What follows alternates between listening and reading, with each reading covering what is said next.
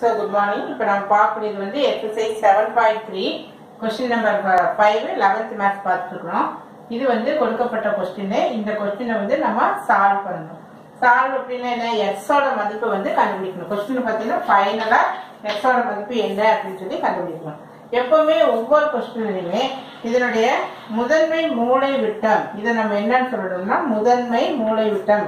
இங்கிலீஷ்ல leading diagonal அப்படினு சொல்லி சொல்வோம். இந்த மாதிரி கிராஸா பாரு அதுக்கு பேர் லீடிங் டயகனல், அதுக்கு பேர் தமிழ்ல முதன்மை மூலை விட்டம். இதனுடைய அடுக்கு என்னன்னு பாத்தீங்கன்னா இங்க எத்தனை 1 இங்க 1 இங்கேயும் 1. So 1 + 1 + 1 3. So degree of leading diagonal 3 அப்படிங்கறது பாத்தீங்கன்னா மூணு ஃபேக்டர் நமக்கு வந்து கண்டுபிடிக்கணும். there are 3 factors. that means மூன்று காரணிகள். ஃபர்ஸ்ட் வந்து இதுதான் நம்மளுடைய மேஜர் ஸ்டெப். இதுதான் இத வந்து நீ ஃபர்ஸ்ட் என்னன்னு தெரிஞ்சுக்கணும். क्वेश्चन பார்க்கற பார்த்தனே இந்த மாதிரி போட்டு பார்க்கற பார்த்துட்டு இதனுடைய அடுக்கு என்ன 1 1 1 3. சோ மொத்தம் மூன்று காரணிகள் क्वेश्चनல நமக்கு வேணும் இல்லையா? மூன்று ஃபேக்டர்ஸ் வந்து நம்ம கண்டுபிடிக்கணும் அப்படினு சொல்லி அர்த்தம்.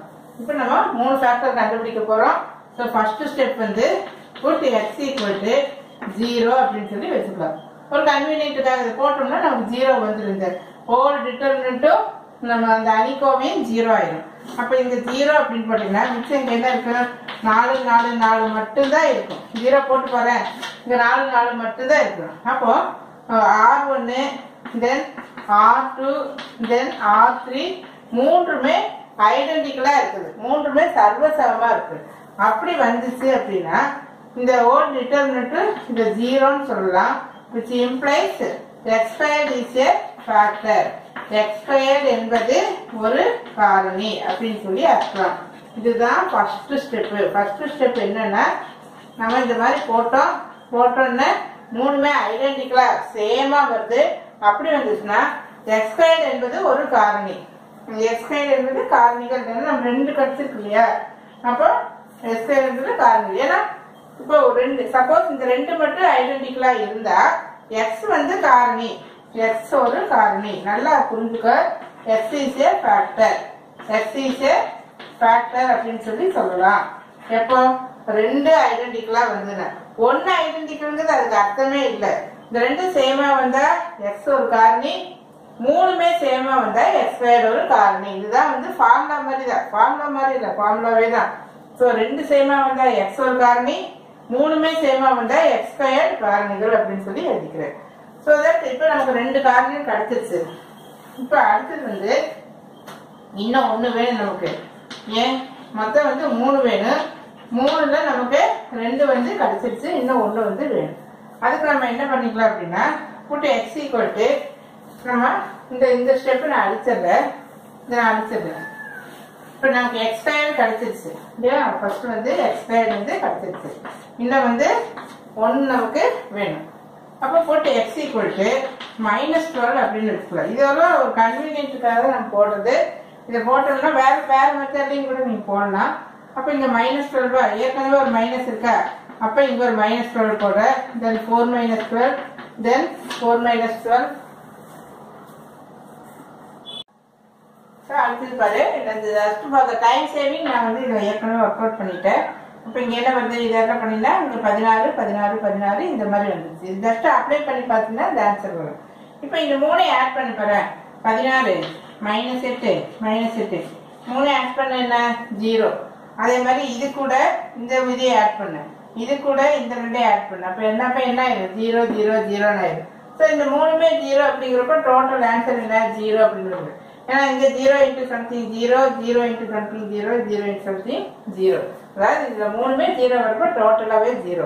அப்ப நம்ம பிகினிங்ல என்ன எடுத்துட்டோம்? x = -12 எடுத்தோம். அப்ப இந்த டிட்டர்மினன்ட் இந்த அணிக்கோவை 0ன்னு வந்து அப்படி இருந்தா இந்த -12 அப்படிங்கறத இந்த பக்கம் வந்து என்ன ஆகும்? +12 = 0 அப்படின்னு வந்துடும்.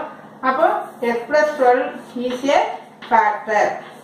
ஏன் அப்படின்னா நம்ம -12 போட்டு x + 12 என்பது ஒரு காரணி அப்படின்னு சொல்லி அர்த்தம். அதாவது மறுபடியும் எக்ஸ்பிளைன் பண்றேன். இத -12 போட்டு ஆன்சர் 0 வந்தா இந்த -12 இது கொண்டு வந்தா என்ன ஆகும்? +12. அப்ப x + 12 என்பது ஒரு ஃபேக்டர். எப்பவுமே இங்க ஒரு சப்ஸ்டிட் பண்ணி இங்க 0 இப்படின்னு வந்துச்சுனாவே நம்ம இது வந்து ஒரு ஃபேக்டர். ஹோல் ஆன்சர் 0வா வந்தா இது ஃபேக்டர் அப்படின்னு சொல்லி கம்ப்ளீட் பண்ணிடுவோம். ஸோ மொத்தம் நமக்கு 3 கிடைச்சிருச்சு.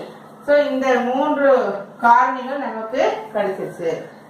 அடுக்கு 3ன்னு வர்றப்போ 3 காரணிகள் கிடைச்சிருச்சு. எது ஃபர்ஸ்ட் வந்தது ஒரு எக்ஸ் ஸ்கொயர்டு, அதுக்கப்புறம் எக்ஸ் பிளஸ் 12, அதுக்கப்புறம் இதை அடிச்சிடலாம்.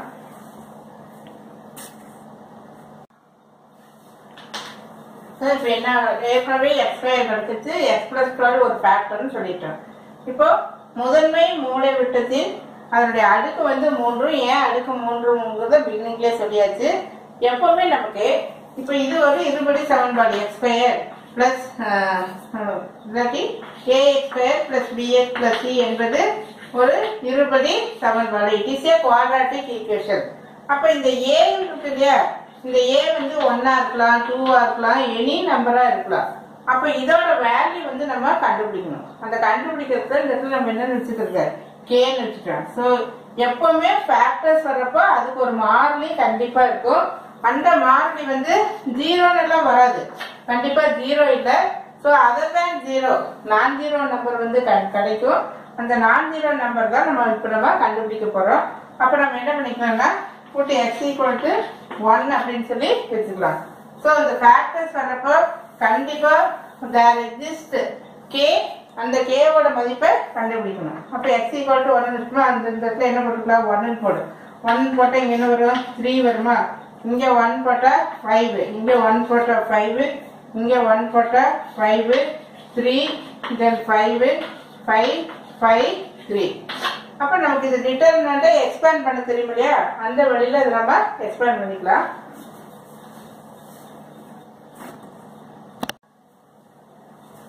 டைரக்டா ஒர்க் அவுட் பண்ணா ரொம்ப லேட் ஆயிடும், அதனாலதான் இதை ஏற்கனவே ஒர்க் அவுட் பண்ணிட்டேன். இதெல்லாம் கண்டிப்பா நமக்கு எக்ஸ்பேண்ட் பண்ண தெரியும். ஸோ இன் திஸ் லெவல் இதை நம்ம எக்ஸ்பேண்ட் பண்ணிக்கிறோம். எப்படி பண்ணுவோம், இங்க 3 இல்லையா, இதை விட்டுட்டு இந்த 2 எடுத்துட்டு 3 3 சார் 9, மேல போறப்போ ஒரு மைனஸ் வருமா, அந்த மைனஸ் இங்க எழுதிக்கிறோம். இந்த மைனஸ் எப்படி வந்துச்சு, நம்ம செகண்ட் எடுக்கிறப்போ நம்ம மைனஸ் போடுவோம். ஏற்கனவே நமக்கு தெரியும் இது பிளஸ், இது மைனஸ், இது வந்து பிளஸ். அப்போ இந்த இடத்துல போய் ஆரம்பத்துல பிளஸ், இந்த இது எடுக்கிறப்ப என்ன ஒரு மைனஸ்.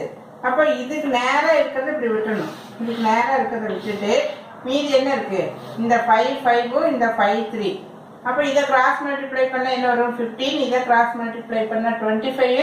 இது மேல போறப்ப என்ன வரும், ஒரு மைனஸ் வரும். ஸோ இந்த இடத்துல நம்ம இந்த இடத்துல அந்த மைனஸை போட்டு, இது பிகினிங்லேயே உங்களுக்கு தெரிஞ்ச ஸ்டெப் தான். ஸோ இதெல்லாம் ஒர்க் அவுட் பண்ணிட்டு கேவோட வேல்யூ 4ன்னு கண்டுபிடிச்சிட்டோம். அப்ப பிகினிங்ல நமக்கு என்ன கொடுத்துருக்கு, கொஸ்டின்லயே டெல்டா = 0. டெல்டானா என்ன, இந்த கொஸ்டின் தான் பிகினிங்ல நம்ம என்ன எழுதிருந்தோம், டெல்டா அப்படின்னு சொல்லி எடுத்துட்டோம். அப்போ இந்த கேவோட வேல்யூ கண்டுபிடிச்சிட்டோம் இல்லையா, இந்த இடத்துல கேக்கு பதிலாக என்னன்னு போட்டுக்கிறோம், 4ன்னு போட்டு இந்த மாதிரி எழுதிக்கிறோம். So delta 0ங்கிறதுனால 4 bracket x square x plus 12 = 0. 4 வந்து not equal to 0. So which implies x = 0 or x = -12. So இதுதான் நமக்கு கிடைக்கக்கூடிய ஆன்சர். Thank you.